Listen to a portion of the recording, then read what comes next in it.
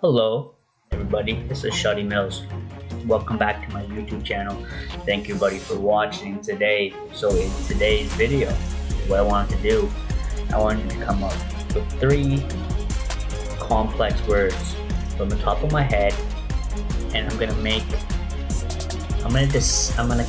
break it down, and I'm gonna come up with a dope verse right off the top. So what I got is I just gotta think of some words here to write down. So say orange, because that's a hard word to rhyme to. Orange, Mississippi, and X rocks. Okay. So it's all about how you choose to break down the word. So what most people don't understand about how rhyming works is it's all about how you rhyme different parts of the word. The whole word doesn't have to rhyme per se. You just have to know how to break down the word so that it does rhyme. And I'm going to show you how to do this in action. And it really does help me when I'm trying to deliver my bars and get them out. So let's go. Okay, look it. Like a slamming straight in an ore hand, you're slamming straight into a door hand. It's like it's leaving your skin permanently impinged. Like you're just watching it on a movie binge. Take it off, take off, like everything's about to break off. Shake up, lake up, like A-block, like everything runs in like a sinister plot. You'll see it up in the Mississippi, like you just sip on me, fist on me, like everything is just sticking a fist in me.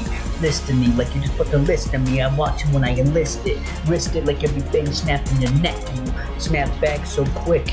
Lip, everything coming straight from your lip like you're in the Mississippi. Tasty like you just sip it through a strainer. Like I spit it out like it's a no-brainer. Roll up in your Xbox, need a social media detox. Like roll it up in your Reeboks. Need to kick your computer into reboot when I hit the boot. It's all the phraseology, cause it's all in your psychology. Kick with an X-rock with the cross you from your X is like an Xbox. Yo, and that was straight off the top. I said all 3 words, and then I spit a whole verse on it. So it's all how you choose to break down the word. And how you choose to break down the word, it's gonna allow you to connect different spots of whatever you're trying to spit or whatever you're trying to deliver.